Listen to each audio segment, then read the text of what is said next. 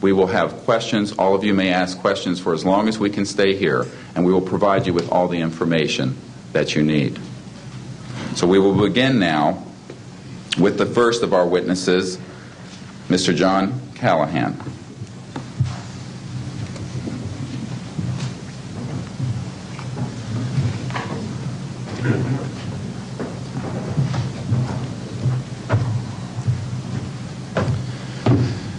My name is John Callahan. I'm a retired FAA employee. I was the division manager for the Accidents, Evaluation, and Investigation Division in D.C. About 2 years before I retired, I received a call from Alaska region where the region wanted to know what to tell the media.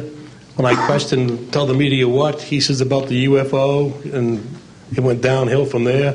What UFO?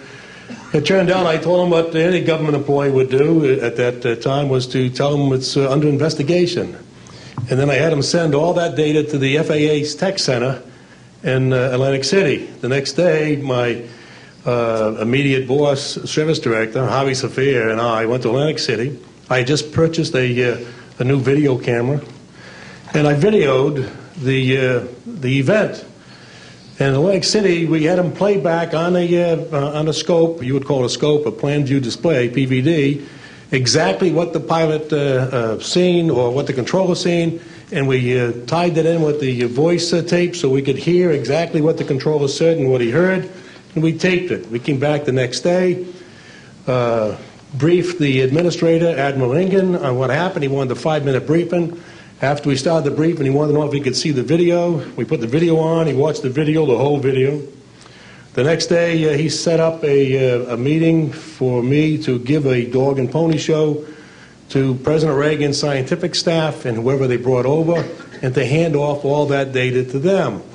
That morning in the FAA round room, it was either 9 or 10 o'clock, 3 men from Reagan's scientific staff, 3 CIA people, 3 FBI people, and I don't remember who the other guys were, along with all the FAA experts that I brought with me. They could decide or talk about the hardware and the software, how it worked. We put on a dog and pony show. We let them watch the video. We had all the data there. We had all the printouts that the computer put out. They got all excited over it. When it was all done, the CIA, one of the CIA men told the people they were now sworn to secrecy, that this meeting never happened and this event never happened. When I asked him why, I thought it was probably just a stealth bomber at the time, he says, well, this is the first time that we have recorded radar data on a UFO, and these guys are going to get all excited, drooling over all this data. I said, well, you're going to tell the public about it? And he says, no, we don't tell the public about this. It would panic the public. He says, we're going to go back and study this. I said, okay. It was what he was going to do.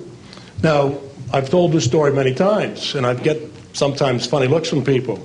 I have with me the voice tapes of the controllers that were involved, the FAA original tapes. See, after we handed this stuff off to the president's staff, the FAA didn't know what to do with it. We don't separate UFOs from real traffic, so it's not our problem.